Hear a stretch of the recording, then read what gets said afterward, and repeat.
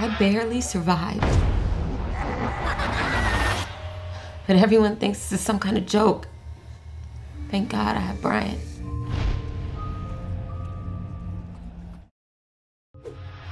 Jody doesn't like to talk about it, but just the mention of a clown can give her a panic attack. There's nothing funny about it. If I was with her, this would have never happened, but I was applying for this stupid summer job. Her boyfriend pulls pranks like this all the time, if you can really call them that. Yo, get back to class, you douche. Jody. She's such a special person. I just don't understand what she sees in him.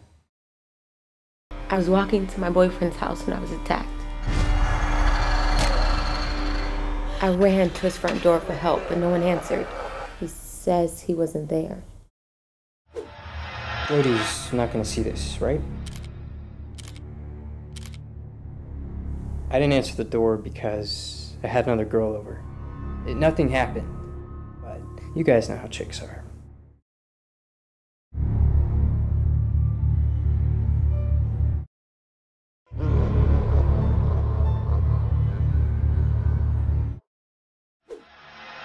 I doubt they're the same. No one can get into that room. Hell, I can't even get into that room without asking for a hall monitor. Did you ever think that maybe she had it coming?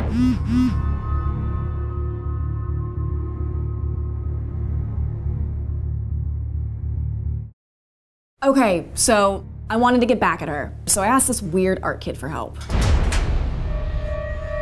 I just asked him to Photoshop some pictures of her to make her look fat, but he kept talking about how inspired he was. It was super creepy.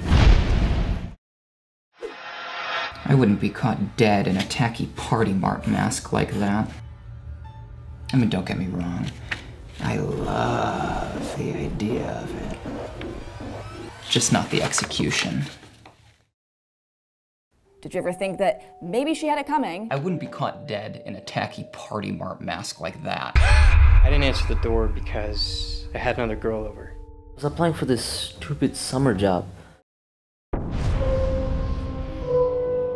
I just don't understand what she sees in him. Get back to class. Jody.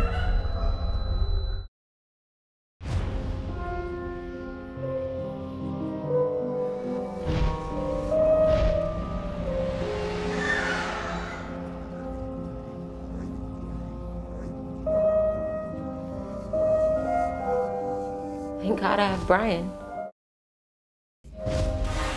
No one can get into that room. Hell, I can't even get in without asking for a hall monitor.